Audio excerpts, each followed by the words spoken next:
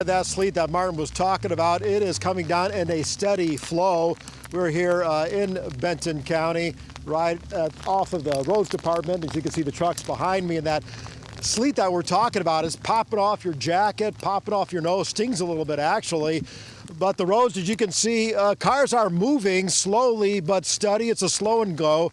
The sleet covering that kind of glaze that we saw earlier. So that's the issue, is you have to be careful if you're on the roadways, because they look like we saw last week, snow cover, but underneath that is that sheet of ice that could be very dangerous. Now, we did speak to the road crews earlier today. The communications director told us that the crews have been out in Benton County since about 5 p.m. last night, treating the roads with brine as well as sand, try to provide as much traction as possible.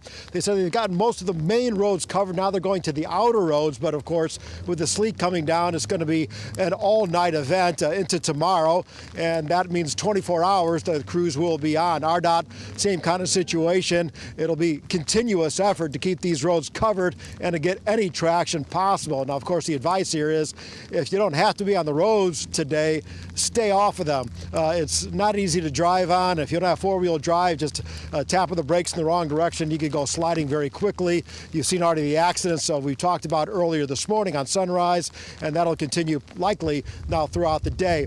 We did speak to XNA about what the flights look like today. They did have one cancellation. There are several delays, not a long delay, but the problem is the turnaround. These planes land, they have to be de-iced before they could go back into the air again. So if you are having to board a flight sometime today, check with your airlines, not the airport, on the airline app. Give you a good idea when your flight is going to leave, because there's a good chance it could possibly be delayed. We are live here in Bentonville. Paul Batiste, 4029 News.